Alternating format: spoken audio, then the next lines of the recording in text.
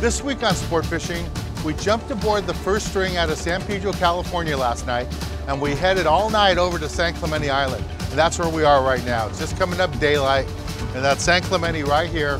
We're gonna go in close to the island, look for calico bass, yellowtail, maybe even a halibut or two. So stay tuned for this week's exciting episode of Sport Fishing. I'm Dan Hernandez and I live to fish. That's a nice vermilion right there. Yeah! This is what fishing's like. I have been fishing along the Pacific coast my entire life. Let me bring you in the action and share with you some great fishing tips along the way.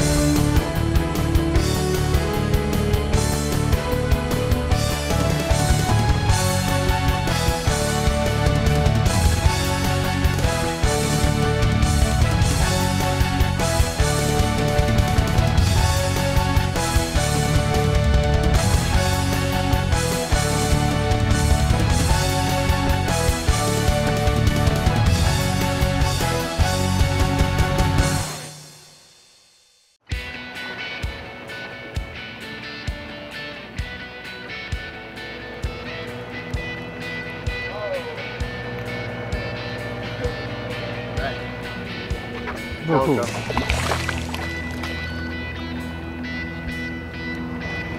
First one of the day? Second one. The other one was too small. All right, number what? Say hi.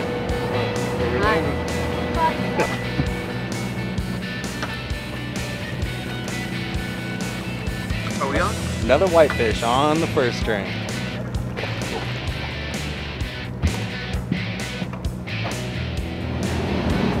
I'm Chris out of Corona, fishing on the first string with Dan. Turn around, turn around, turn around. Here's Ernie with the monster. Yeah. That's a nice little. Daddy's coming over. Oh, love whitefish. What's your number, boss? Number is 14. Who wants it? Whitefish. Nice whitefish. Put over. I got two.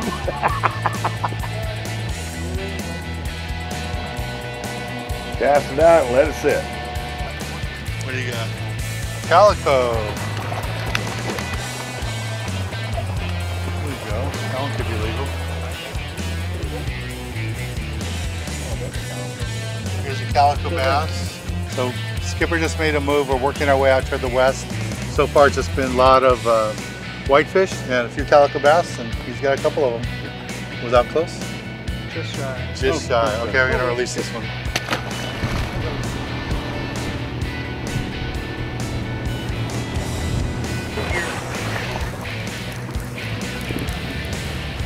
Don't spin them off. Don't go too fast. I just shifted in low. Here we go. Here it comes. Salmon grouper.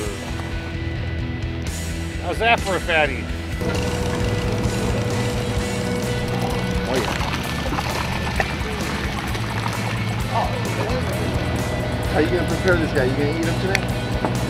That's not really small.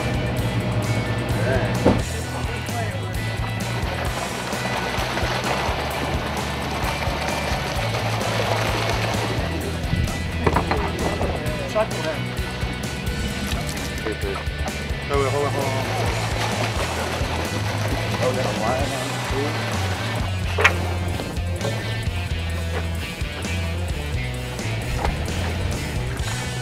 All right. Bigger one like my neighbor had.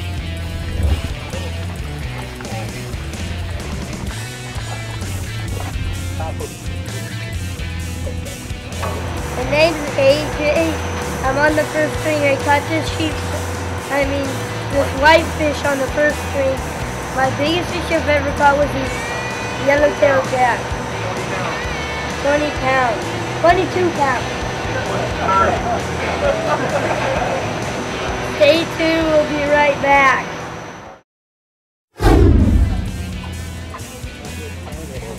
Well, this is the second hit for another yellow. She's shooting straight out. It's a girl? I can get it. Yeah, I can gas. they're all she's.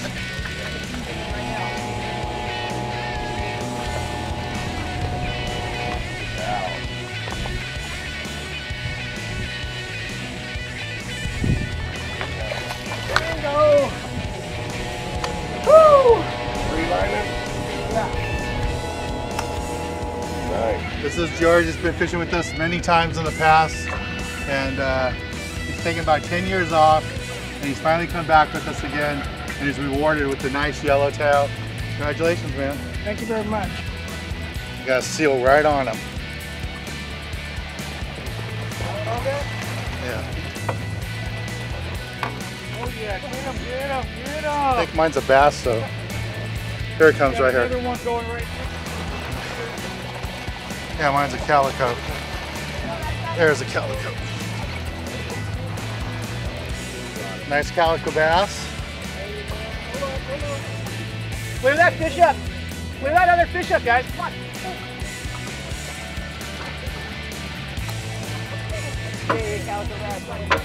There's a nice calico bass I just caught. Want to get a yellow. I'm going to try to get another yellow right now. That's a beautiful fish. All right, let's take a little break from the action. We're going to go to the tackle box and show you gear we're using today here aboard the first string.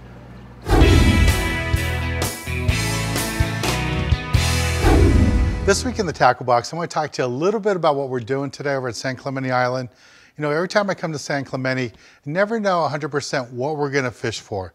Sometimes we go out here thinking we're going to just catch rockfish, but like you'll see in this week's episode, there's not only rockfish here, good calico bass fishing, and there's yellowtail here too. In the past, I've even caught bluefin tuna anchored off the island. So you got to bring a little bit of everything as far as tackle. Like I said, you never know exactly what you're going to be fishing for.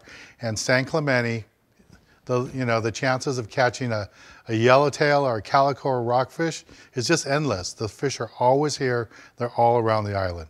So when you bring your tackle, make sure you bring hooks that you can fish a variety of baits: anchovies, sardines, mackerel, even live or dead squid. That's why I really recommend when you make your hook selections, you have different sizes. The small hooks for the anchovies, the bigger hooks for the mackerels and sardines, and if you had to, you can use the same hook for the squid, the live squid or dead squid. So you want to have a selection of hooks. Don't just take 2 hook sizes with you. Have 5 or 6 different hook sizes, so whatever bait you have to fish with, you're prepared to go with. Remember, you're not matching your hook size to the fish you want to catch. You're matching your hook size to the bait that you have to fish with. Another good bait to bring with you is the bucktails. B52 bucktails work great for the calico bass, the rockfish, and you can catch some yellows on them too. In the past, I've caught lots of white sea bass and big halibut bouncing a bucktail with squid on it. So that's the basic gear you need. Let's get back on the water and show you more exciting action right here on Sport Fishing. As soon as you got color, seal grabbed it. We were right there. Well, let's see what we got here. Nice starry eye. Let's yeah. I'm gonna try and take all the pressure off the rod. Nice starry eye.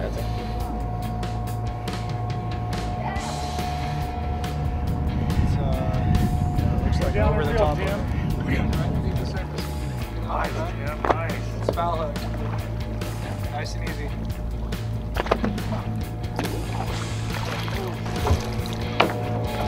Nice. That worked. Made it count. Yeah. Rip the hell out of that one. Snagged him, huh? Nice, Dan. Let me get a. Okay, where are you at? Get it, Steve, on that coffee grinder. Oh, barracuda, Oh, legal berry. Good line I got. Yeah. Yeah. Your proud owner. All right. San Clemente Island log. What we're fishing? We're fishing the west end of San Clemente Islands, basically targeting yellowtail. It's been slow so far for all of us over here. We've had, I think, the best of it. It's only a handful of fish we've hooked or whatever. And we've seen good sign of fish up this way of the island just about every afternoon, so we're hoping we repeat. That's basically where we're at. Scratch fishing, but we're making the most of it. Just got bit fishing a live sardine. Doesn't. Not sure what it is. Right time, Dano? I don't know. Yeah, it's right time. Taking line. Come on up, Dan. Come on. All right. Come on, bud. Way behind. Come on. Put him under her real quick. Way behind. Here's our skipper, Brad. Oh, just lost my fish. Had a yellow on. He's gonna introduce you to Brad, so let's introduce you to Brad anyways. He's the owner-operator here on the first string. Been wanting to fish with him for a long time. Finally worked out this year. Thanks for having us on, man. That's good to have you. So right now we're at the island. We're over by the airstrip. Yeah. We're up there on the west end of the island, yes, correct, like Dan said. We've been seeing, like I said, good sunny yellowtail up here as late as yesterday. It's all afternoon, so we've had a tough morning, no doubt about it. But I see fair sign on the machinery here, so I think we have a fighting chance to get a few, for sure. All right, thanks, man. Yeah. I'll land the next one for you.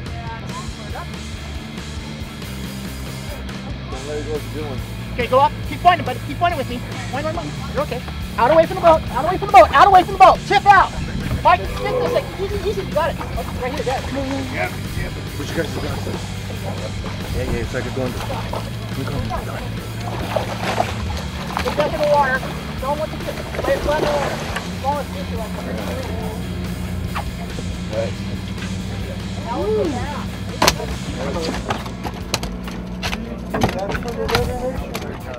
Pressure on.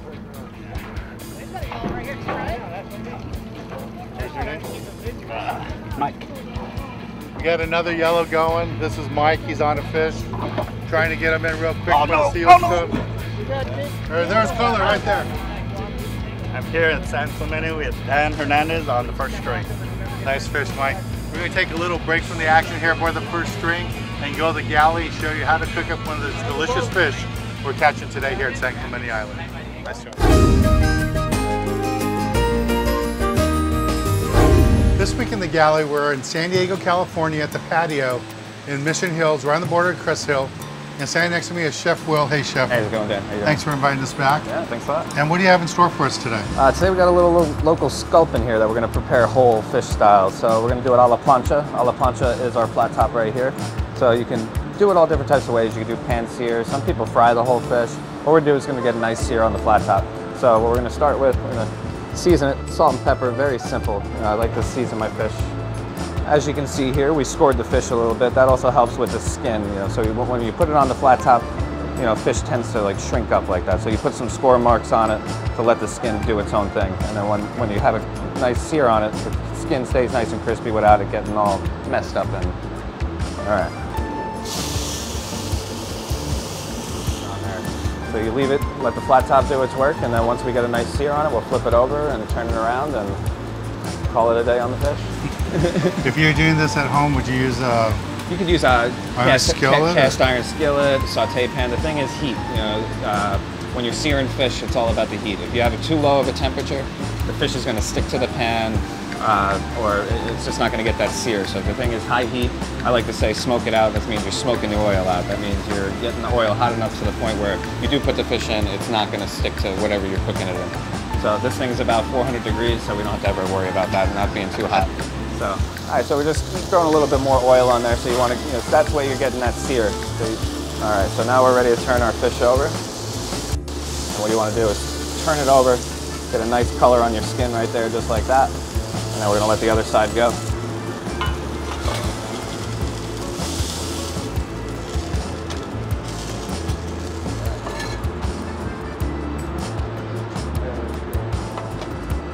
So now that we've seared our fish, we're going to throw it in our oven and finish it all up. Because if you were to leave it on there, it would take a lot longer to cook, and not only would it take longer to cook, it would burn because it's so hot on that flat top.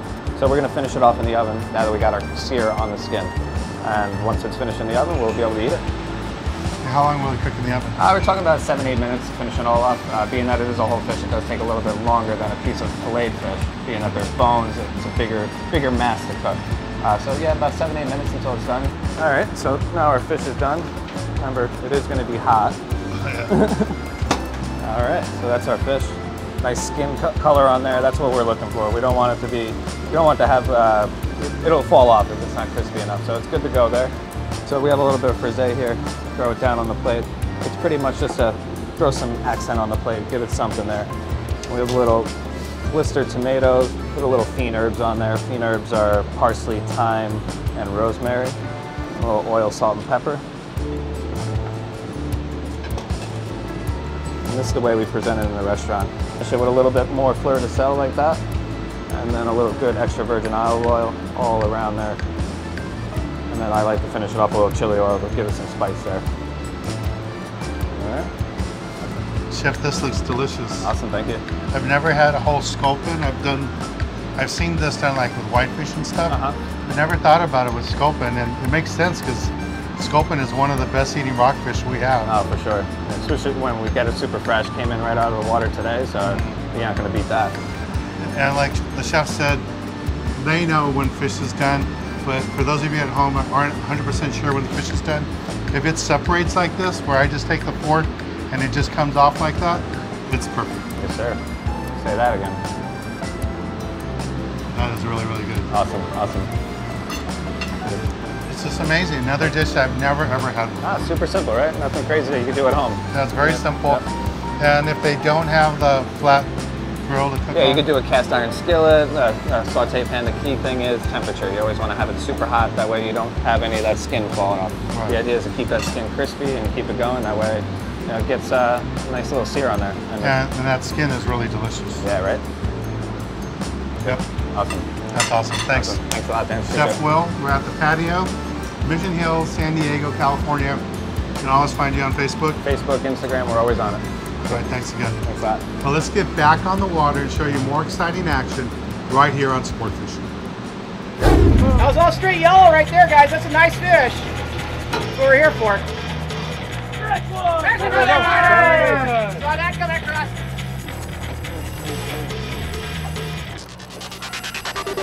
There's a nice wing caught, gentlemen.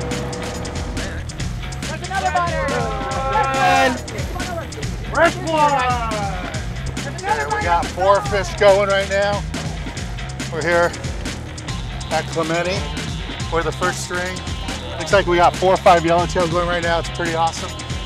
This is what the skipper said. We had to wait for the sun to come out and for the early afternoon and we get the right conditions. And it's happening right now. This is why you come fishing. Where's the pie? Yeah. Okay, there's another yellowtail. That's Clemente Island. We got 5 fish going. I just lost another one. My line broke. I'm gonna go to heavier line. Fishing 25 to get bit, but they're just sawing us off on the calip and on the structure down below. So I'm gonna move up to 30 pounds. We got a yellow one. Fishing with Dan. Trying to get on the trip for 3 years. Finally got on. Having a good time. Beautiful, beautiful yellowtail. My first one today.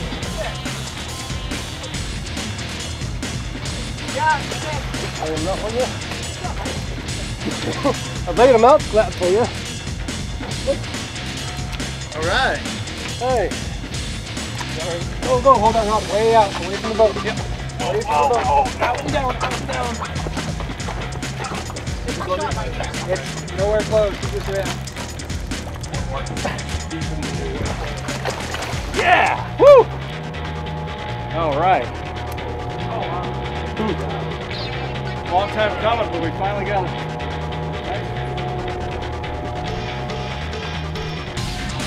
What we got going on here? Yellowtail on the first string. Woo! Long soaks. Right, guys? That's the bait line. Stay up at the rail. Stay up at the rail. Oh, fell hook. Down there, the fresh one, Steve. 65-pound braid. Come on down, come on down. Top shot. Under. I'm above him. I'm over him. Get underneath him. Let's go. Oh, he's a goer. I got you right here with you. Line. Go ahead.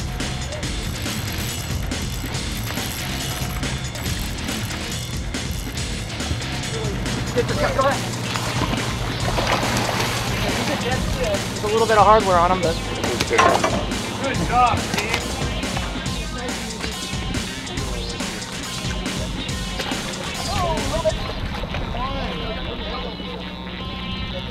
that was close. Actually, I was trying to hurt you.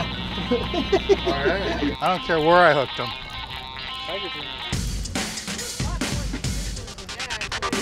Oh no, it's a bass. Calico bass. 50-pound fluorocarbon. There we go. Nice calico bass. Okay, we're doing really good here on the first string. We got yellows going. Got more yellows boiling. We're gonna take a little break from the action. When we return, I'll be giving you this week's tip of the week.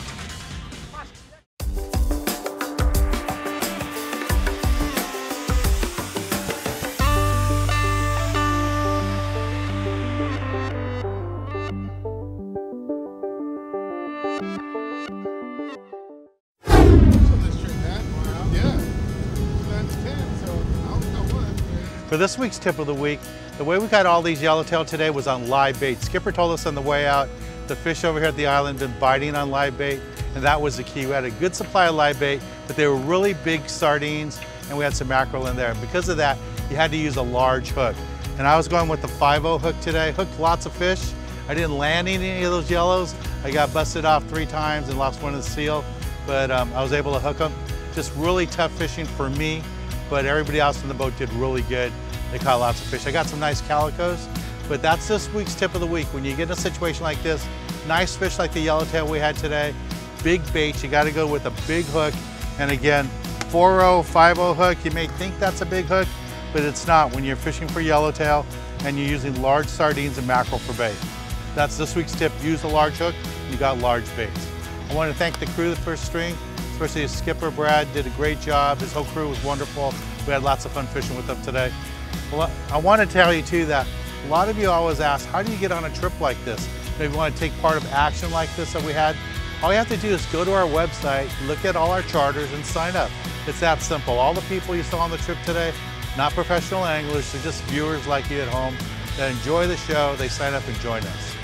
All right, well, I'm Dan Hernandez, hoping you enjoyed this week's episode of Sport Fishing, and I hope you join us again next week as we go looking for more of the best in sport fishing.